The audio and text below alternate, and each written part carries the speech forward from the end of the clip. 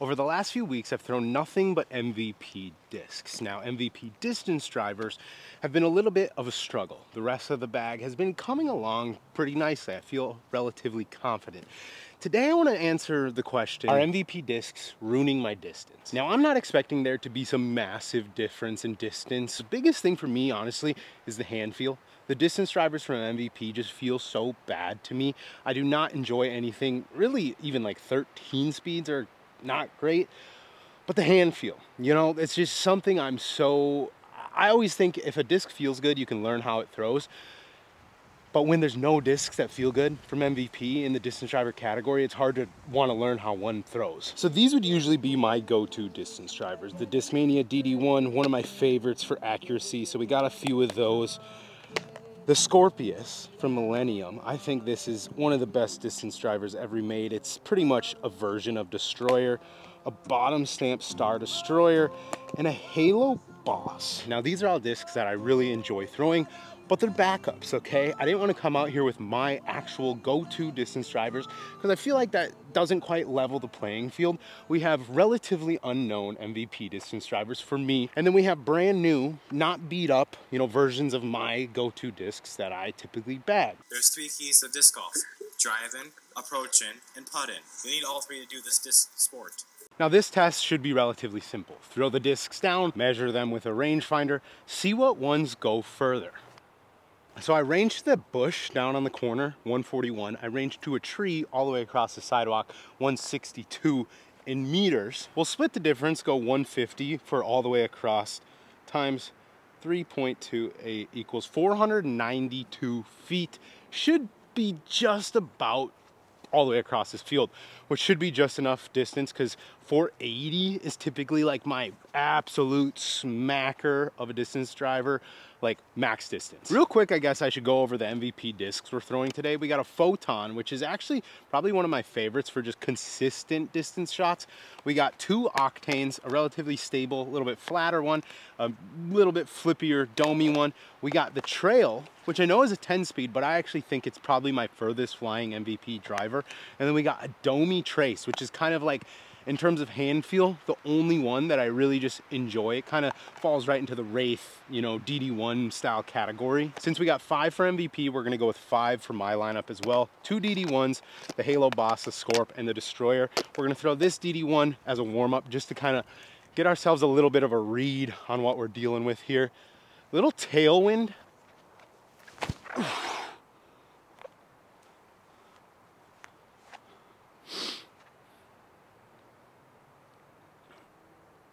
That was really high, but I mean, honestly, it kind of flew nice.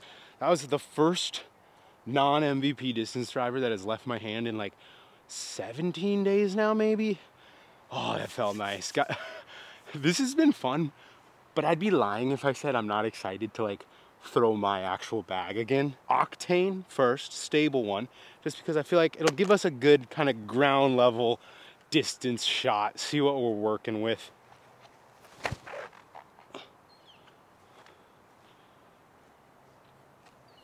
That was actually a really nice shot. The wind just kind of killed it. We're gonna throw a few on just like a stock hyzer, you know, not really max distance, just kind of like driver consistent distance type shots. And then we're gonna hit some smackers. We're gonna go DD1 here. Why did I throw that so much higher? I feel like it's just gliding though. So obviously today's video is not gonna be a perfect science because it's just impossible for me to throw a bunch of consistent distance shots. It's probably the weakest part of my game. All right, Plasma Octane. I think if we hit this left to right, it'll really go.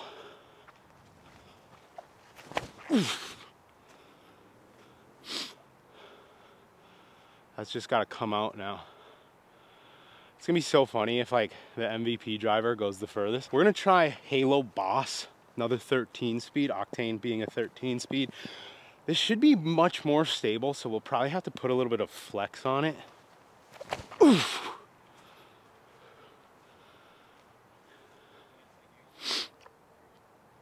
Seemed pretty good.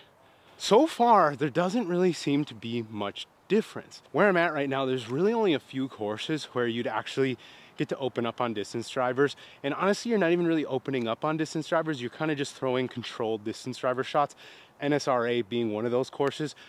But there's none of them that I'm trying to bite off distance. It's just, you know, controlled distance driver, 350, 375, whatever you bite off is completely fine. So I like haven't thrown a power shot in a few weeks now. We are planning to get out to Kayak Point for this series before the end of this series. Potentially doubles with Blitz once again out there, which could be really fun. So that'll kind of be the first time I actually get to like open up on some MVP distance drivers and really see how they fly. We're gonna go Photon. Although this disc is flat, I do feel like it just is very fast. Ooh. Feels weird to like throw hard. I haven't done this in forever. That did not seem like it went very far. Like if that even went 375, I'd be happy with it, honestly. OG Horizon DD1 Stratosphere. I've only thrown this like once before, even ever. Got this one from James. We're gonna go big, left to right. I know these ones are a little bit flippier. See if we can get some flight out of it. Ooh. Yeah, if that comes out. Wow. That seemed like a smack. Just after that one, we gotta go trace because I feel like it's a very similar disc. Ooh. Oh, I felt like that was very, like the same flight, but that did not fly very well. Scorpius. We're gonna hit this one just on a hyzer.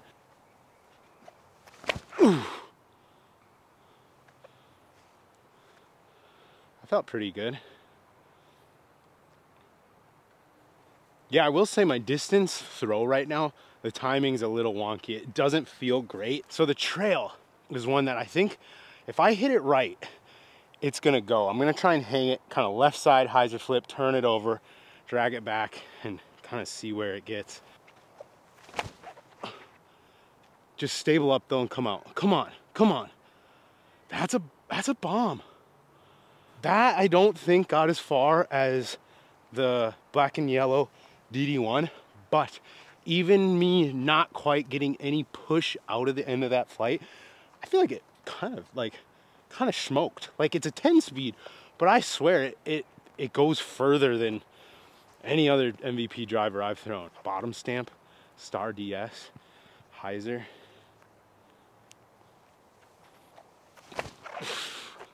Oh, baby. That might be the winner. No, that's not that far, really. So while we walk down here, I just want to cover a few things. I know I'm going to get a ton of comments saying, Brad, try this, try this, try this. Anything over 11 speed from MVP, I do not have an interest in trying. I've felt them. I've gone to shops. They don't feel good. And plain and simple, if a disc doesn't feel good, I will not learn how to throw it. It's just, that's the type of player I am.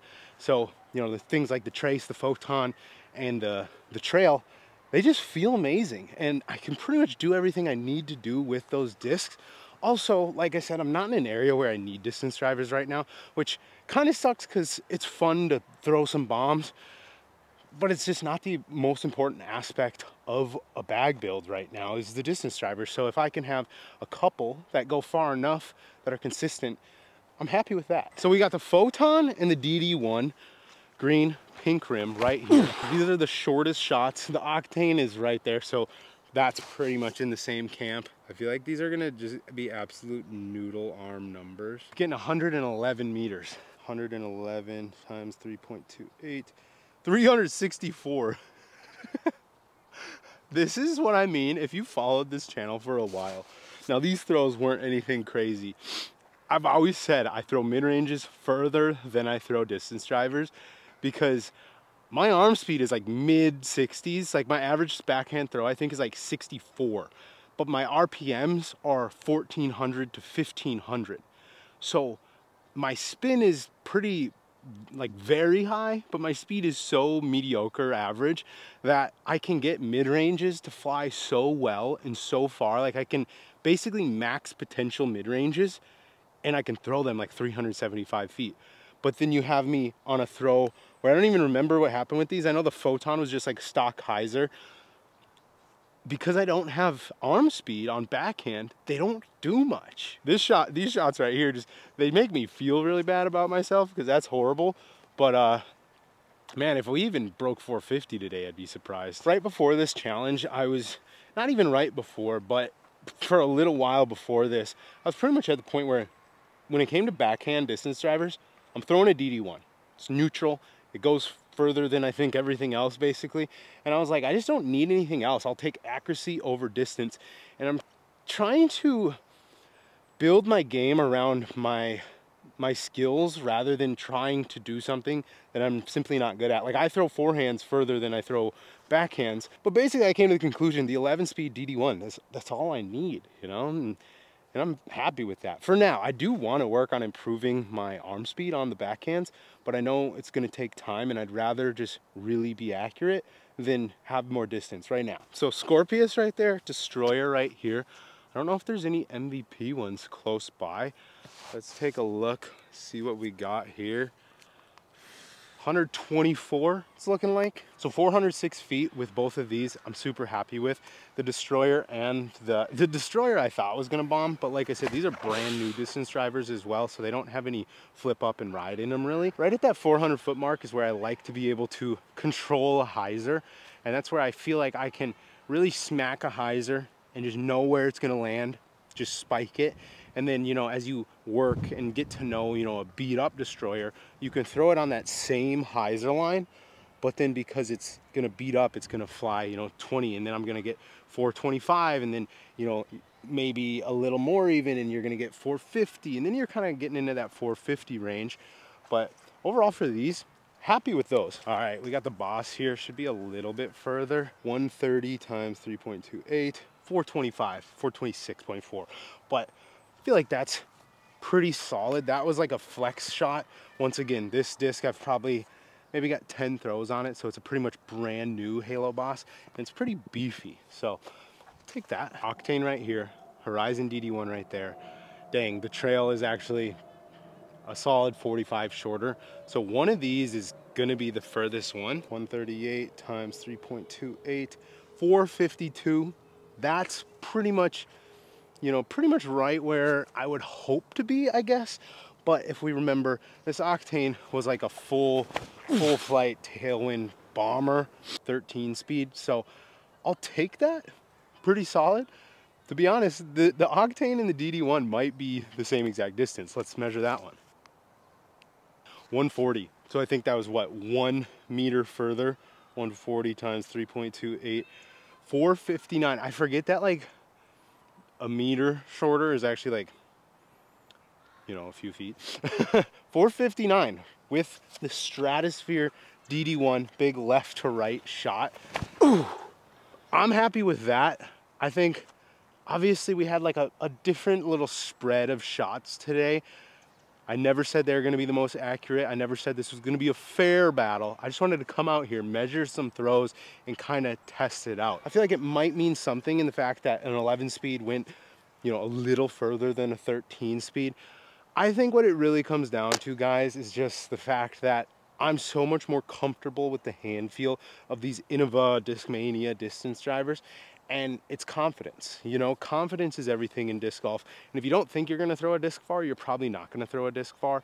It's tricky, you know, angles, everything. You know, someone commented about how MVP discs being heavier in the rim are meant to, they need more spin to fly further. I was like, well, yeah, that's me.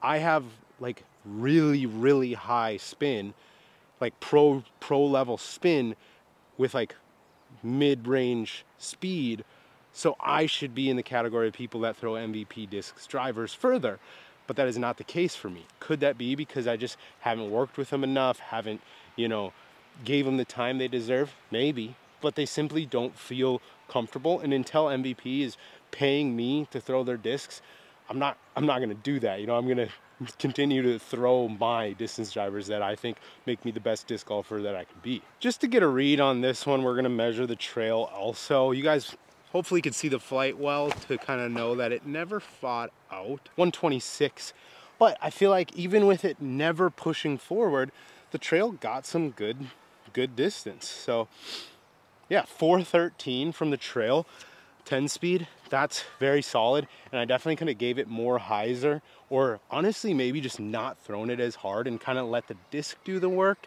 and instead of really trying to force it on that hyzer flip shot. We ain't even gonna talk about this thing. Well guys, that's pretty much gonna do it for this one. Short and sweet. Just wanted to get out here, test out this theory, because in my head I was definitely thinking that I was losing some distance because it just felt like the discs weren't popping. But also, I think part of it has to do with the fact that almost every disc I'm bagging for this MVP challenge is pretty much brand new, which a lot of times discs, they're just simply not gonna fly as far when they're brand new. They need to beat up, get a little bit of glide, especially coming from a bag that I would usually bag where every disc is well seasoned, multiple seasons, or I, get it out of a used bin and it's been thrown by someone else hundreds and hundreds of times. Those discs are always gonna fly a little bit further. So it could be the fact that, this trace isn't gonna fly that far because it's brand new. And then I kind of feel like I realized that today with even throwing, my go-to distance drivers, they still didn't quite seem to have that mid-flight glide that I'd be looking for out of my distance driver, because they're all relatively brand new. Like, they're not beat in at all. And they just are gonna lack a little bit of that glide that they get after, having a few months under the belt of smacking some trees, skipping off some roads, whatever. But just wanted to kind of test the theory. These distance drivers, I miss throwing these, I'm not gonna lie. So we'll see. MVP distance drivers, let me know your thoughts if you want. I think I've probably heard them though. I think a beat up destroyer for me and a beat up DD1 for me is never really gonna get beat in terms of distance. Maybe once I do develop some more speed in my throw, but until then, accuracy for me and hand feel is kind of king. So we're just looking for what provides us with that, and MVP distance drivers is simply not that. Thanks for watching, guys. Hope you're enjoying this series. If you're looking to support me and this channel directly, head over to powergripusa.com, use code Broderick10. That's going to save you 10% on pretty much everything. Unfortunately, not MVP. They do not allow us to discount right now. Broadbirds, I have one right here. They're still available for pre-order. So what we did is we ordered a little bit more than what got pre-ordered. So if you pre-ordered one, the order's out. We're waiting on Inva to ship them to us. So we're not waiting, but we ended up just going with a little bit more so that if more people wanted to get in on the pre-order over the next couple weeks until the shipment comes in, there would still be a little bit of quantities available. So you should be able to go there, grab one of these or anything else. birdiediscgolfsupply.com, use code Frisbee Club, saves you 10% there on any birdie molds. And then Squatch right now, I think they shut off the player codes because they're running like the 20% off sale. So the Squatch bags are like, they're basically giving them away, because at first you could combine the Squatch my code with the deal, and it was like they're probably not making any money on them. So I understand that, but they are still 20% off. So it's a great time of year to pick up a Squatch if you're looking to do that. But thanks for watching, guys. We will see you in the next one.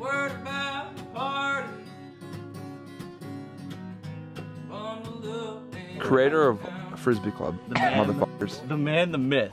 And right here, I have a Frisbee bag. It holds all my Frisbees, the ones I like.